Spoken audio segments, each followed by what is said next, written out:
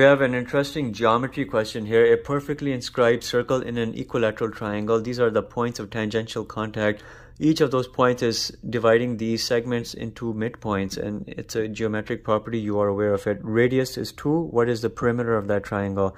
Redraw everything, and let's do it like this. From the center, connect by means of radius to this point of contact. It's a geometric property that will be a 90 degree, which will develop. Bisect that 60 into 30 and 30. Redraw this triangle out only. You have a certain radius 2, you have a certain angle 30 and a certain base B. Tan 30 is equal to opposite over B base, and it'll be 2 divided by tan 30, which by means of trigonometric ratio is 1 over root 3. You're getting base is equal to 2 root 3. That's giving me from here to here. But if you multiply it by 2 to get the full side, you're getting a 4 root 3. That's the side of the triangle. 3 sides, and your perimeter is 12 root 3, and you are done.